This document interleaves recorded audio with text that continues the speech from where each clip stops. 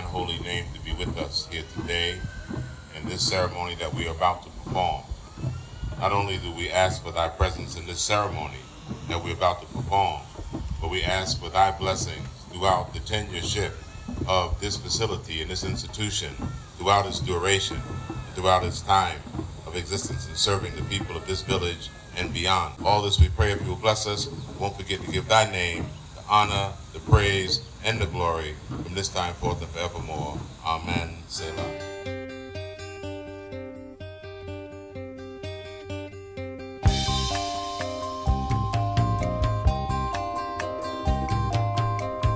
You've been gone, it's an empty home.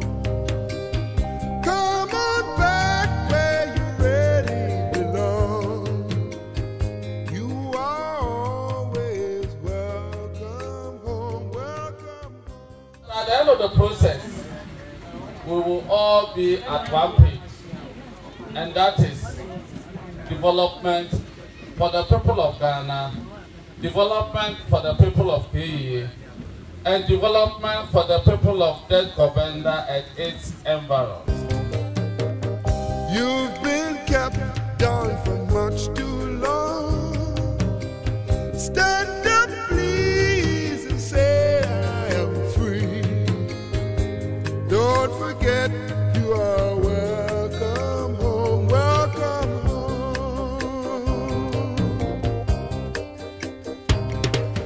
Come with me on this happy trip back to the promised land. All will be happy and gay.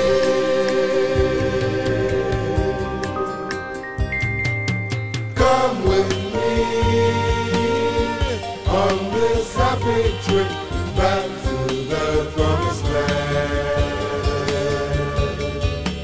All will be happy and gay.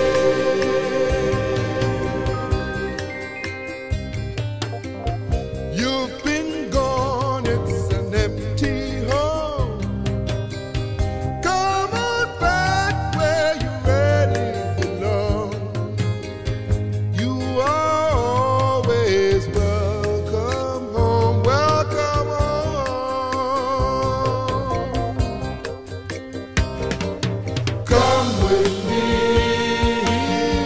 on this happy trip back to the promised land. All will be happy and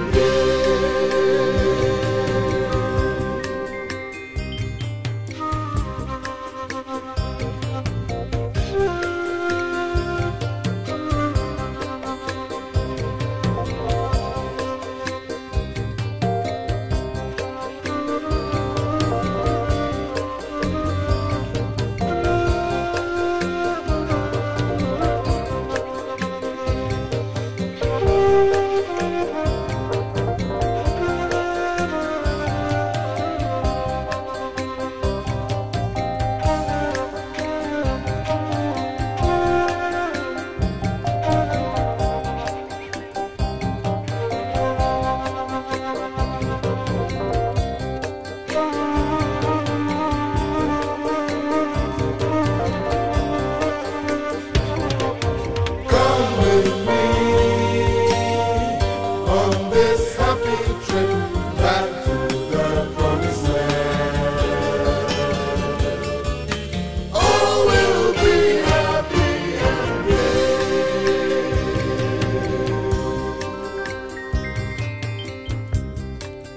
Welcome home. Welcome home. Welcome home. As you can see behind me, we have Ayaresa Fie Health Center, and today is the grand opening. So we'll be interacting with the pioneers of this initiative, some people from the diaspora, as well as some locals in this community, to find out how they feel about this initiative and what to expect in the coming years. Stay with me as I bring you more. My name is Charity Kesewa Frimpong. Yeah, my name is Solomon Apia, Municipal Chief Executive Commander at the INAUGURATION for Abrim Municipal Assembly. You know, there's a massive breakthrough because of the fact that at long last there is a health center at this place. Initially, that was not it. How do you personally feel about this initiative? No, for me, this is the day the Lord has made, and we will surely rejoice and will be glad in it. His Excellency, the President of the Republic of Ghana, keeps on saying that development is about us. We need the collaboration and cooperation of all stakeholders, the private sector, the civil society, the non-profit organization, the chiefs, the market women, the fishermen, all of us holistically and collectively to make sure that we bring development to the people. So for our brothers and sisters in the diaspora, building this facility for the people of Dutch Komenda and its environment, simply for us as a municipality, in addendum with the president's ideals and goals of bringing development to the doorstep of ordinary Ghanaians. A healthy society is a healthy country. A healthy individual is a healthy country.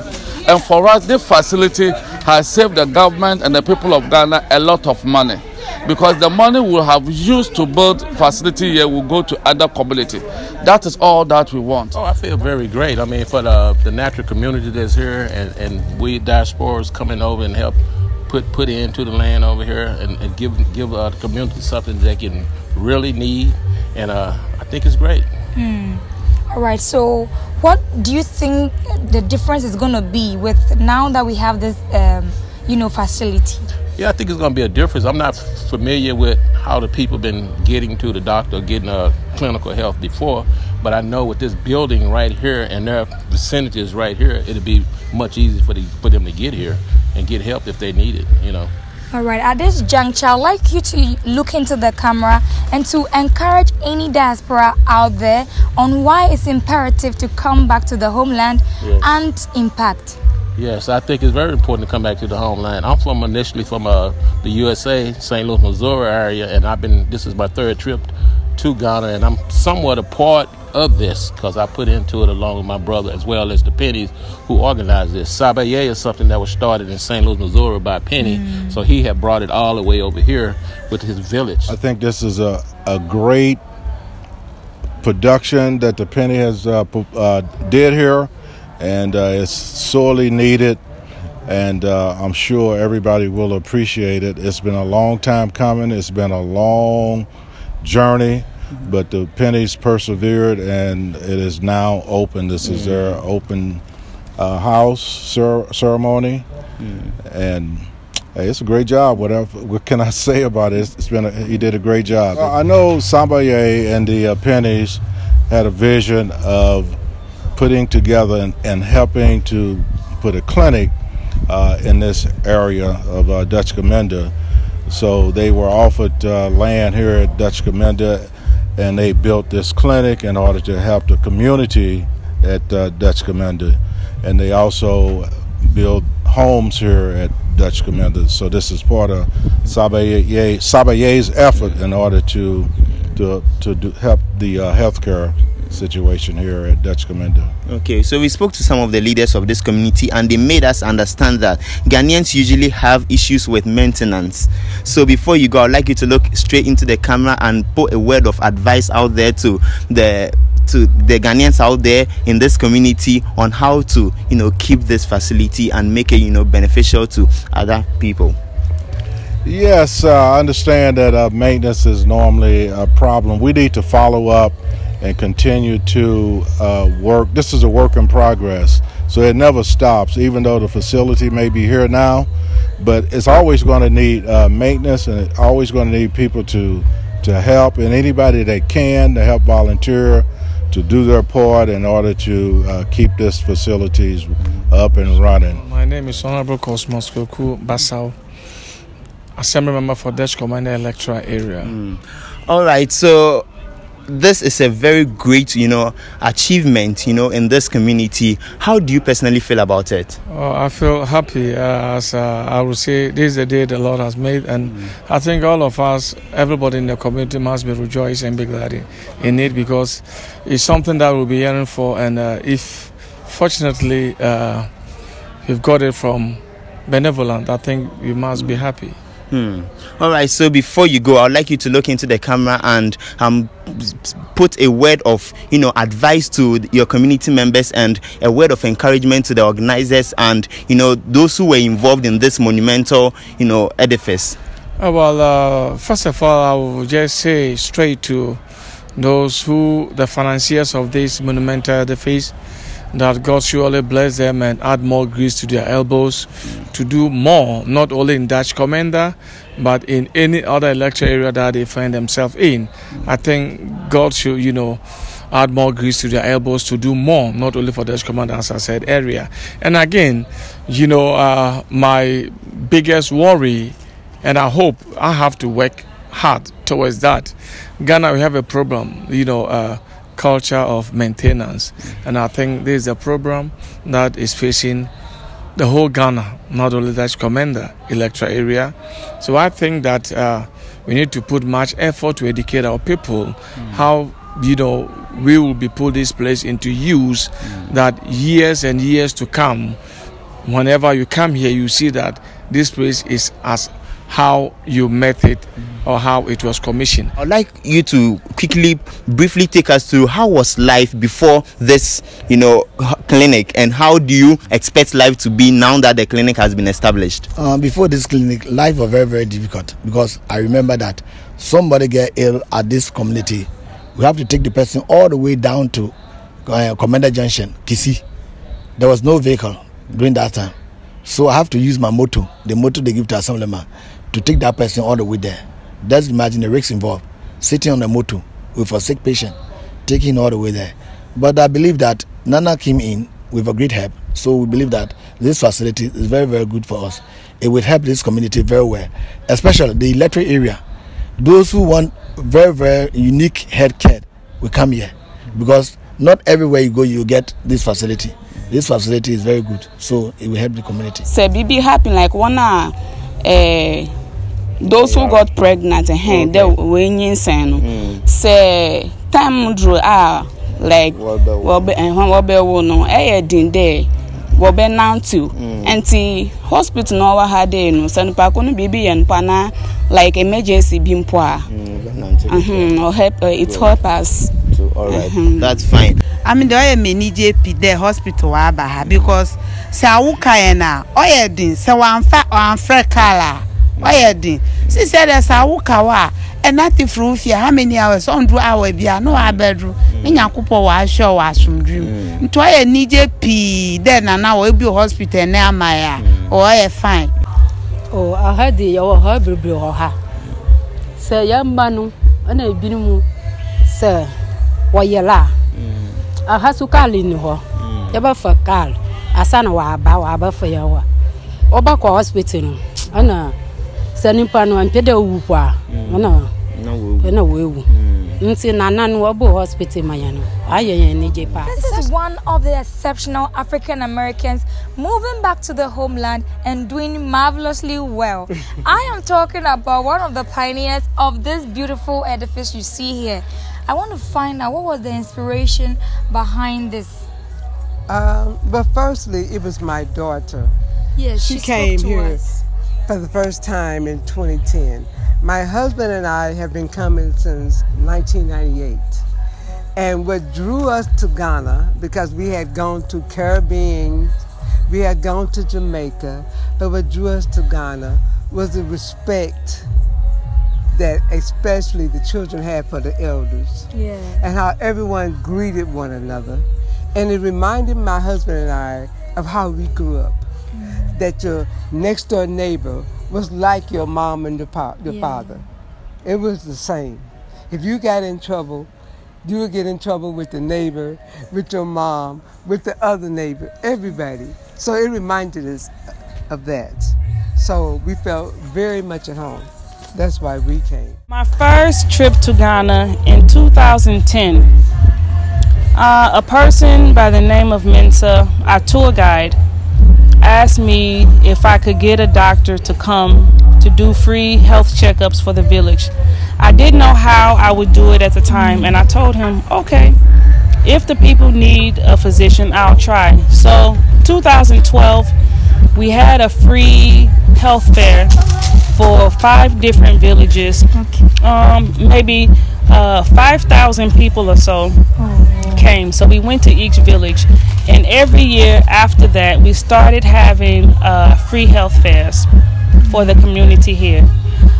In 2012 we began construction on this clinic. So it's been 10 years. You know, so from the support of with God and the ancestors, we have been able to use our own funds with small donations, and we have finally completed it. So the inspiration was because it's needed. When people are sick in this community, they have to go to Kisii or to Cape Coast, and many do not have vehicles here. They don't have cars. Many people are walking. Yes. So most times people die from illnesses that are preventable if only they had a physician close by. So we said, by all means, we are here in Ghana. This is our community that we live in. We want to do something to help the people. So we did it. So throughout a decade, we see the idea finally become materialized in this, you know, beautiful medical center. You know, what is so exceptional about this place?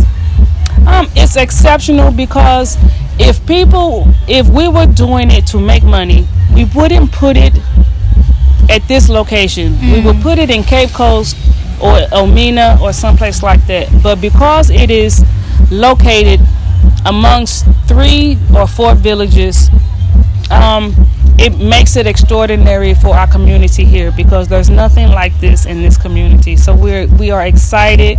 We want our family here to have something nice, you know, because we are in a village. It doesn't have to be at the bottom. You know, we can still have nice quality health care that's accessible even in the village. So we are excited. So quality health care accessible in the village. Yes. In the next few years to come, where do you envision this facility to be? Yeah, so we are in the process of doing telemedicine with physicians in the US and Cuba.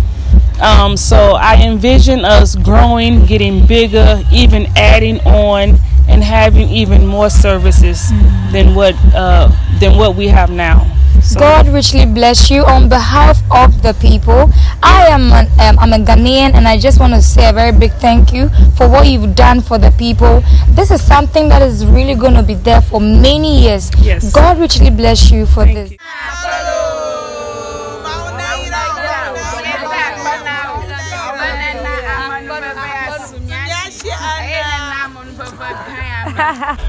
Such an awesome day it has been at the grand opening of this magnificent health center. I mean the Ayaresa Fie Health Center. We've interacted with the indigents, we've interacted with the diasporans, we've interacted with the brains behind this one, and I must say, as the indigents said, it has come as a rescue, it has come as a relief, you know, to the stress in commuting sick people to the hospital. Thank you so much for staying with me. My name is Samuel Ofori Odame, and my colleague Charity Keso Afrimpong. Until next time, do stay with us. Bye now.